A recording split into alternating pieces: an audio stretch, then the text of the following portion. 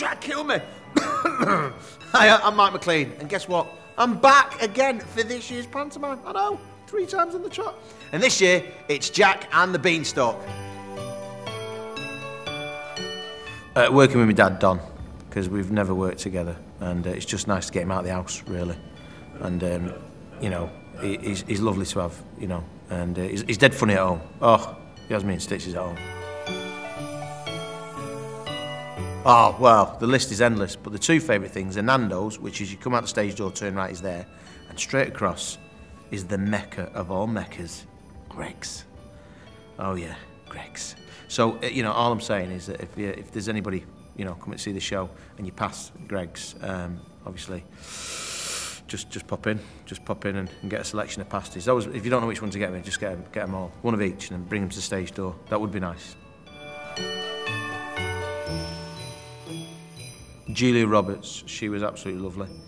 She flirted with me a bit, actually, and it's funny, really, because my hotel room was next to hers, and there was a hole in the wall, and I was going to complain, but I thought I'd let her look, you know, just let her look.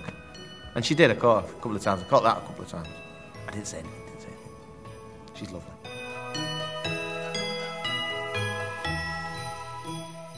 I've got Cheryl on my phone. Cheryl's on my phone, but the most famous, sorry, Cheryl, is Richard Madeley. I've got Richard Madeley on my phone. I work with him, and I've got him on my phone.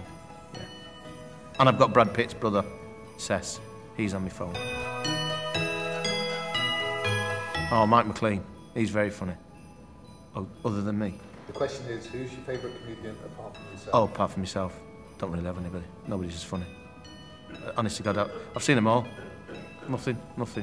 But I make myself laugh when I'm on stage. I've got videos of me. I just watch me all the time. I've got videos going back years. I can't stop laughing.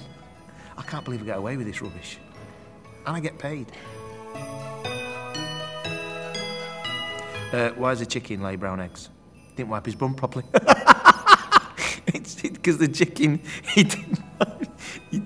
You've always got to wipe your bum properly. If you're a chicken and you're watching, wipe your bum properly. If you're not a chicken, you're not watching. This is irrelevant, really, isn't it?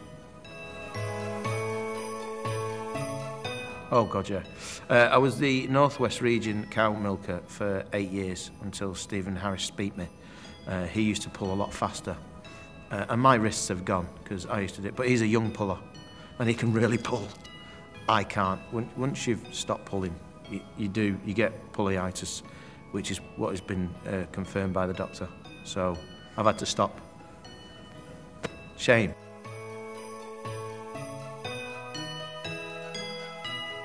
Well, the night before, what I usually do is I fire a starting pistol, and I just tell the kids that Father Christmas has just committed suicide, so there'll be no presents in the morning. And that way, I can have an excellent holiday after I finish Panto with the money I saved. So that's quite nice. Spend it with the kids, spend it with my wife, unfortunately. Yeah, looking forward to that. Again, anything from Greg's, really. If they'd had a Christmas pasty, which is the manager of Greg's, he'd have like cranberry stuffing, turkey, and a pudding all in one massive big pasty. God, I'm starving just thinking about that.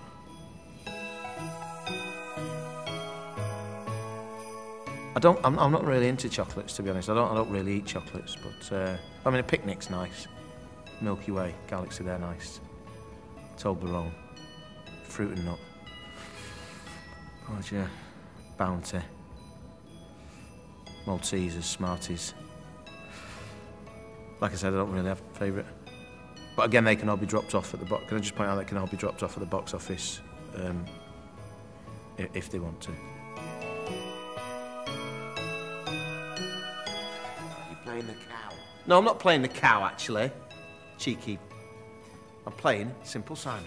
And if you want to come and see me and the gang in this year's pantomime, then ring the box office on 01332 255 800 or book online at www.derbylive.co.uk. Right, who said the cow bit?